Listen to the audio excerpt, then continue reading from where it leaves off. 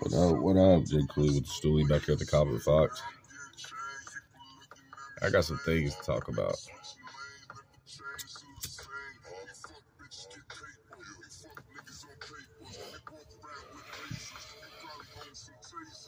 Trippy Red.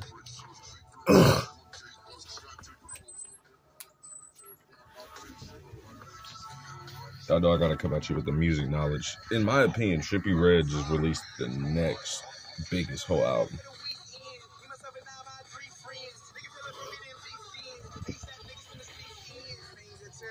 Of January, at least. I don't know what the future holds. But of January, Trippy Red released the best album. And I think that's a proven fact.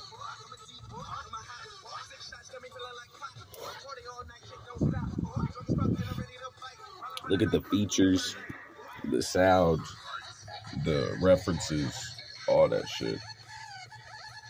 Like,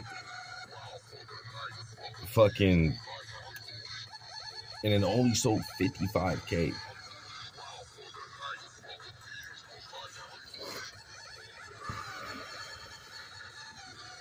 Only sold 55K, and his last album sold 81K.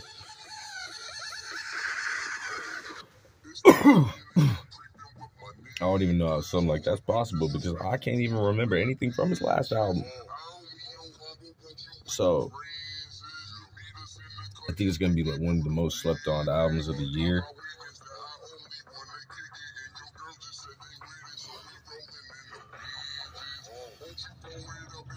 I feel like people will start grasping onto it, coming to it around like in the middle of the year and stuff.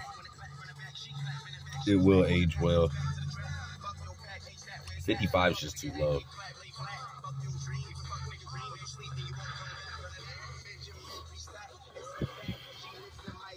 $55 is way too low. Like, I would at least say like 70, 71, 72 or something like that. But like I heard it was like the Avengers, like they were gonna get the Avengers a rap together for this album. That's what my life. And that's honestly what I think it did. You know, he has a little dark features, some fucking all types of features, man.